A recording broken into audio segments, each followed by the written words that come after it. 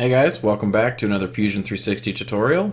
In this one we're going to be talking about smart rotation. So instead of using my tutorial file, I figured I would use my Clank file because this is something I actually used in Clank to position him. So here we have it, and you can see one arm is positioned, one leg is positioned, and the other two are not. And you can also see he's angry Clank. He's got these eyelids here. And I can turn those off. Make him happy Clank, angry Clank. I'm going to leave him angry. Okay, so say that we wanted to rotate this arm. Well, first of all, I've just got to select everything in his actual arm.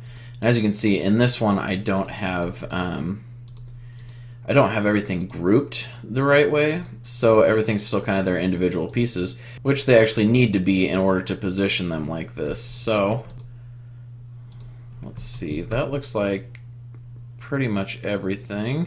So basically what I'm going to do is right click and go move. And now you can see that it puts the point somewhere out here, and if I try to move it, that's obviously not where we want to move it. And especially for rotation, that ends up being bad. So we need to move this point, and actually we can do that by clicking on any of these. I have this rotation thing clicked, but you can literally click anywhere. And then this right here, set pivot. Click that, and then it asks you where you want to set it. And now this is actually in my way because we want the pivot point to be this little guy here. So I'm going to hide this piece, and then I can zoom in a little bit farther and click right there because that's where we actually want it to pivot. And now you need to click this little check mark here to let it know that you are done, because you can actually continue to move it from here. And change the actual position of the pivot. But just remember, when you're done, you have to click this little check mark. So I'll click that, and then I will bring back that one that we had hidden. And this is actually still selected. It just doesn't appear that way because we hid it and everything, but just know that it is still selected. So now if I rotate it, you can see that the arm actually rotates around that point. And I can do just about everything along that. So that is very, very handy, especially when positioning things like this. So I think that looks good right about there. I'll hit OK. And now I can come in and select the rest of this, and then I can do basically the same thing here. I'll go move, and then I need to hide this guy. So I can set the pivot, and I think you can also click here to set pivot. Yep, you can. And let's see, since it's at kind of an angle, I think I'm just going to rotate it slightly so we start out at about that angle, and that looks right to me, so I'll hit done.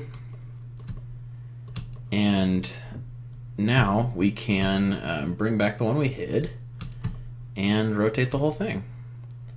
So I'm gonna, oops, grab the wrong one there, rotate that way, and then I think I want to rotate up.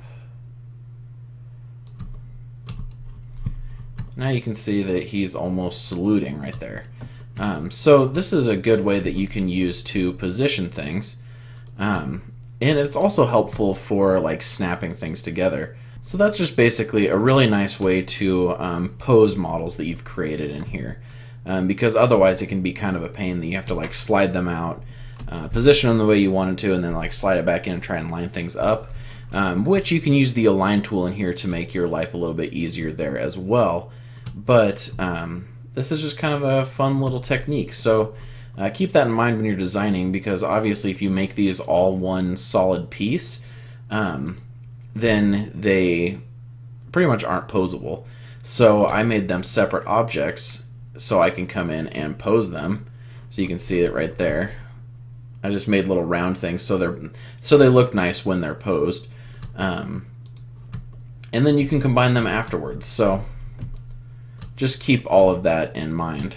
Alright guys, well this was a pretty quick tutorial, but it's something that I found pretty useful when making things like this. So hopefully you found it useful. Well, that's it for this one guys. Thanks for joining me. See you next time.